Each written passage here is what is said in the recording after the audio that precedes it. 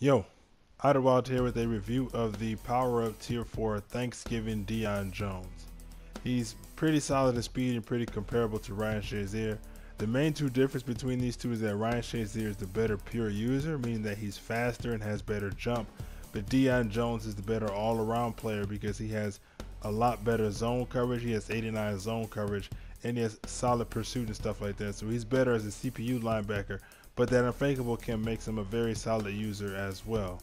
The main thing you'll notice about Deion Jones and Ryan Shazier, but this is mainly about Deion Jones, is that he has very good speed in that he can get to the edge, you can send him on blitzes, and he can help contain the run no matter where the run is going. If you want to send him on a blitz, he's very fast and coming through, and if you wanted to use him, or if he has to stop a run on the outside like a stretch or an inside zone that goes to the outside, as you can see that he's fast enough to get away from blockers and catch the running back on the edge of the defense. He also has very solid pursuit, and you can see that he's pretty good at sifting through the trash and finding the ball carrier and getting to him. And even if he does get hit by a offensive lineman, he's also able to shed blocks pretty well. I give him an A+ in run stopping. He can do big hits. He can get solid pursuit angles. He's fast enough to make it to the edges and chase down running backs. Now, his zone coverage was another area that he was very solid in.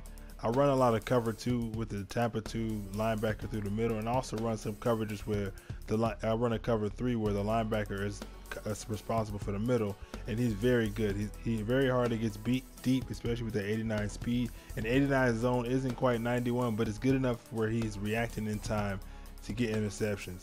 And he also has very good hands. He's capable of doing man coverage, like if you know where the route is coming with, but I wouldn't really suggest it. Pretty much using him, as you're going to see in these next couple of clips, and leaving him to do his own thing in zone coverage and stopping the run is where he shines.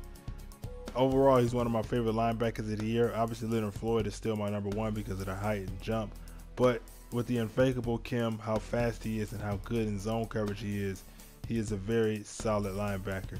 As you can see here, he has a little bit of decent moves after the interception, and his catching is very solid. I didn't notice him dropping any picks.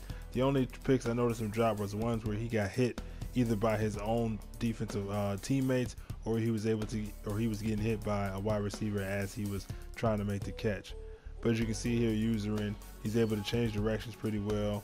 He's able to reach a lot of parts of the field very quickly, and he also has solid hands if you time it right. Overall, I think he's definitely worth it. You can find him for under 100,000 coins in the auction house, just the regular Thanksgiving version. He's definitely worth it if you're looking for a new user. That's it for this video. See you guys around next time. Peace.